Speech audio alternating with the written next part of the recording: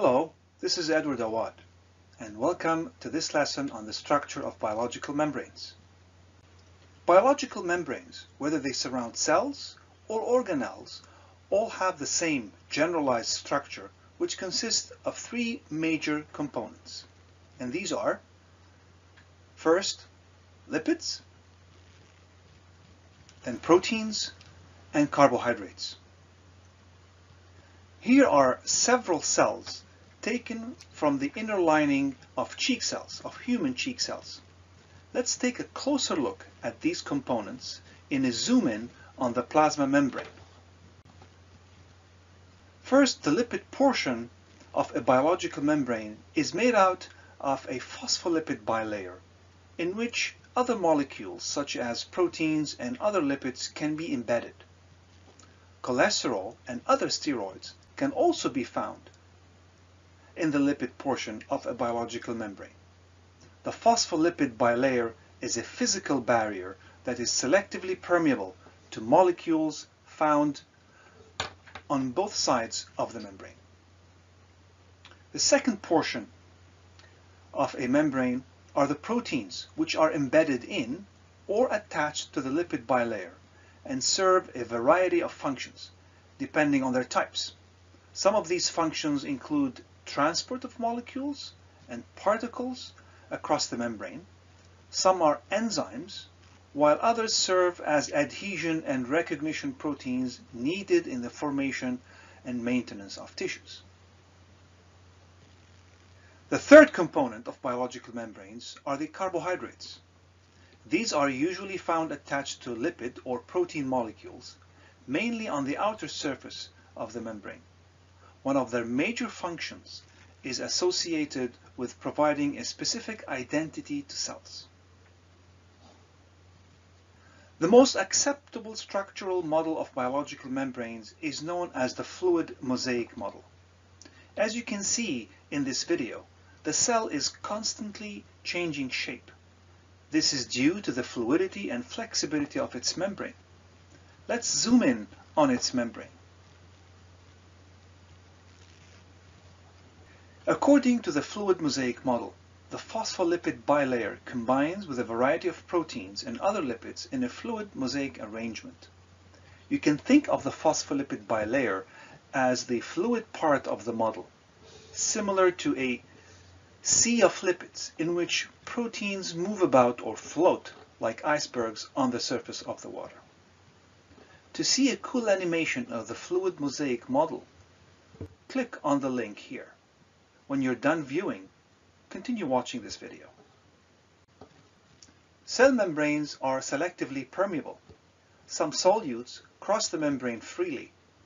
Some cross with assistance, while others do not cross at all. Several factors affect membrane permeability and by extension its fluidity. The most important of these factors are, first, temperature. Second, the types of membrane lipids found in the membrane. And third, the amount of cholesterol in animal cells or other lipids for plant cells in the membrane.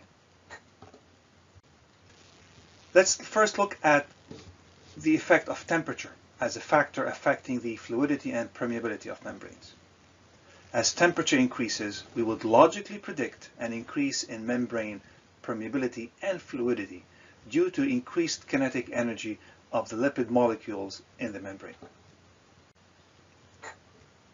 The second factor that affects membrane permeability and fluidity is the type of phospholipids in the membrane, mainly referring here to the hydrocarbon chains in the phospholipids. A high proportion of saturated phospholipids in a membrane would decrease the permeability and fluidity. This is due to the fact that saturated hydrocarbon chains are linear by nature and therefore can be arranged in a very tight configuration, as you can see here in the picture. This is the reason why, for example, butter, which consists of mostly highly saturated fats, is solid at room temperature. By contrast, A membrane with mostly unsaturated tails in phospholipids would be more fluid and more permeable due to the kinks in the tails caused by the double covalent bonds formed between carbon atoms. These kinks cause the membrane to be less compact and therefore more fluid and permeable. It is for this reason that oils remain fluid at room temperature, since they consist of high proportions of unsaturated fats. The third factor we're discussing here is the amount of cholesterol or other steroids in membranes. The higher the proportion of cholesterol in membranes, the lower the permeability and the fluidity of these membranes. This is caused by the fact that cholesterol molecules interact with phospholipid tails mostly through hydrophobic forces. They fill spaces between these tails and therefore restrict their movements. It's as if cholesterol molecules make the phospholipid bilayer less porous and more rigid. In animal cells, cell groups or tissues are formed by two processes: cell recognition and cell adhesion. Let's take the example of cells found lining our small intestines. These cells are cuboidal in shape, and on one side they form extensions that look like fingers. These cells recognize each other through cell recognition processes, where one cell specifically binds to another cell of the same type. The relationship between these two cells is somehow cemented, and that's the adhesion part, through the interaction of specialized membrane proteins located on the surface of these cells. The type of cell-to-cell junctions that cement cells together can be of three main types in animal cells. Looking again at these intestinal cells, we recognize first tight junctions as the first type. Tight junctions seal adjacent cells together in such a manner that they limit the passage of molecules and ions through the space between these cells. Tight junctions also block the migration of embedded membrane proteins within the membrane. The second type are desmosomes, which are localized patches that hold two cells tightly together. They are common in the skin, where they are needed to maintain the structural integrity of skin tissues. The third type are gap junctions. Gap junctions are intercellular channels that permit the free passage between cells of ions and small molecules. Because ions can flow through cells that are connected to each other by gap junctions